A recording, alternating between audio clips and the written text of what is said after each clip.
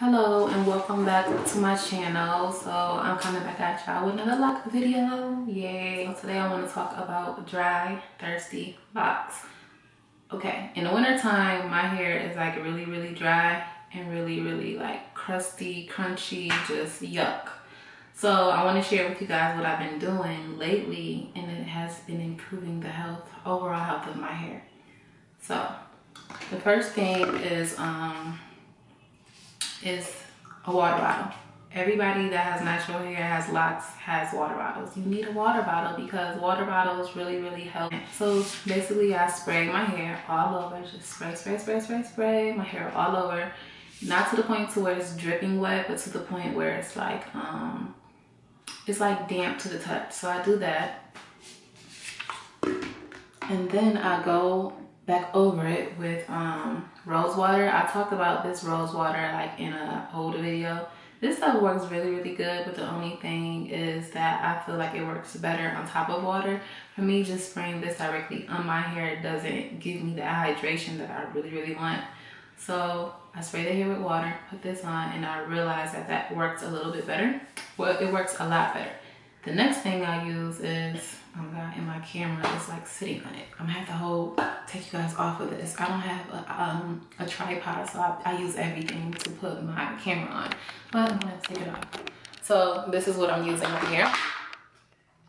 This coconut oil right here, OMG, this is life, y'all. Like, especially like the big container of these. I got this actually from a health food store, but I actually seen it at like my local grocery store. So okay, now I'm gonna put you guys back on coconut oil so I could be steady. So yeah, I put all of those things in my hair and it comes out really moisturized, really soft to the touch. I'm going to demonstrate what I just showed you on my daughter's hair so you can see.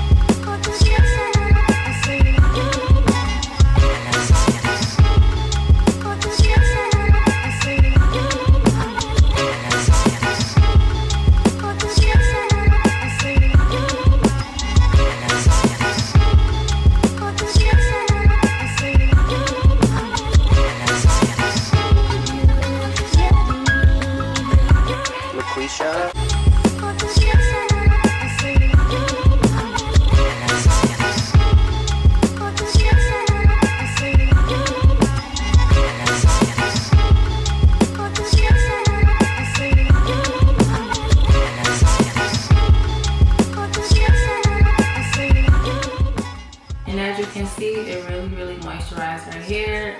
Share with me what you guys use to moisturize your hair.